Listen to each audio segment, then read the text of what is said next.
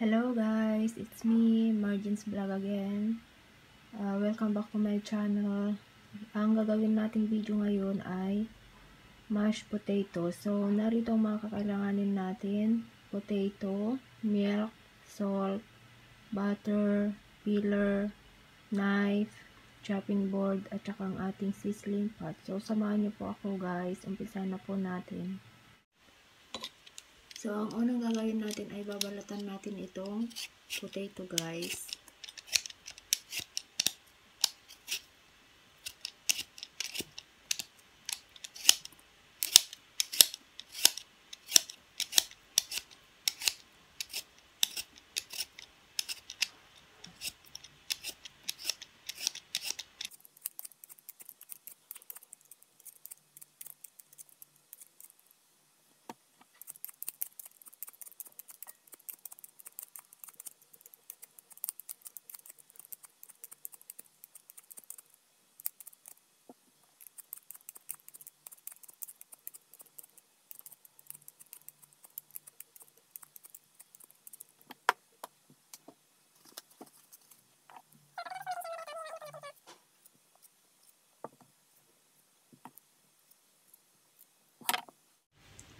So, pagkatapos po nating nabalatan ng ating patatas, hihiwain lang po natin sa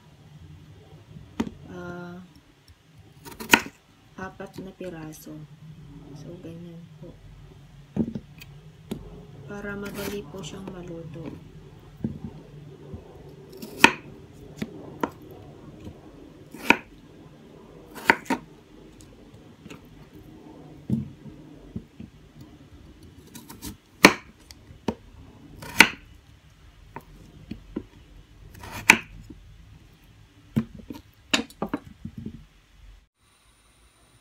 So, ilalaga o iboboil lang po natin ang ating patatas hanggang sa ito ay lumambot. At maglalagay lang po tayo ng konting asin para mas madali po siyang maluto. So, konting asin lang po yung ilalagay natin. So, pabayaan lang po natin siya hanggang sa kumulo. So, isi-check lang po natin guys kapag okay na itong ating patatas. So, luto na po ang ating patatas guys. So, hahanguin lang po natin siya. So, ngayon naman guys ay ating inamas ang ating potatoes. So, wala po akong yung pang-mash, kaya temporary po akong gumamit ng tinidor. So, imamash lang po natin siya hanggang sa maging soft ang ating potato.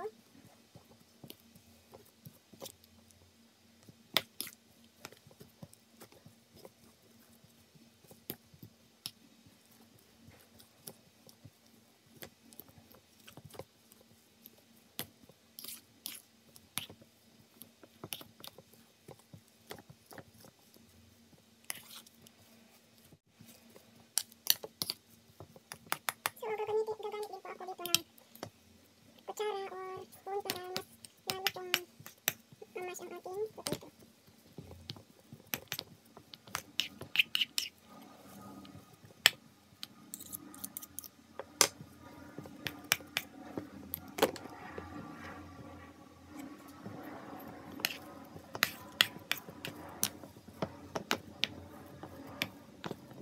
Kapag namas na pong mabuti ang ating potato, pwede na po tayo maglagay ng butter. So, maglalagay na po tayo ng butter.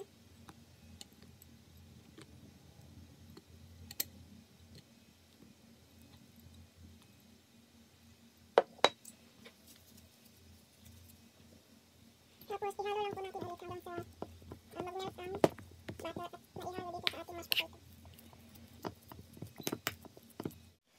Kapag na-mix na po natin maigi ang ating butter dito sa ating patatas, pwede na po tayo maglagay ng milk.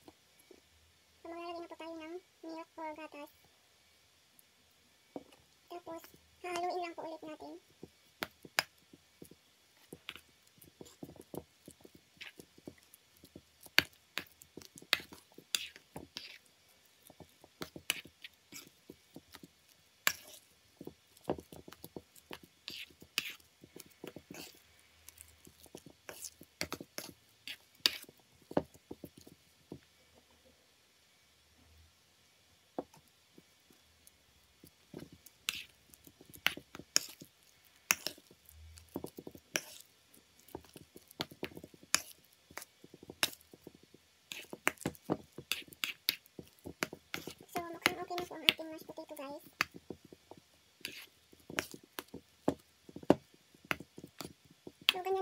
ang paggawa ng mashed potato. Napakadali po siyang gawin.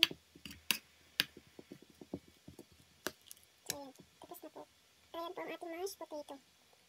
So, salamat sa inyong panonood hanggang sa muli. Sa mga hindi pa po nakakapag-subscribe ng channel ko, please click the bell button para ma-notify po kayo kagad pagka nag-upload po ulit ako ng bagong video. So, thanks for watching. Bye-bye!